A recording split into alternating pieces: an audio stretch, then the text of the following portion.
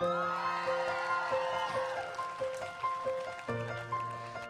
lot of people ask me, why are you running for the North Dakota House of Representatives? And there's a variety of reasons, but one in specific is because I believe in a state, in our state, in which all people have an opportunity to be successful, where we use the resources that we were given and dedicate those to taking care of people in our communities. We are unlike any other state. We have an opportunity to invest billions of dollars back into our communities, back into our schools, back into our roads and our bridges, back into our students, our professionals, our elderly, our children.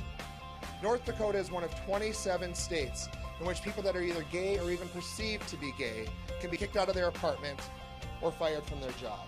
So the fact that we are who we are and we're being honest with our communities and with our families and our friends and the people we worship with allows us to be discriminated against. And there are legislators, not only in my district, District 44, North Fargo, who voted in favor of discrimination, but throughout the state.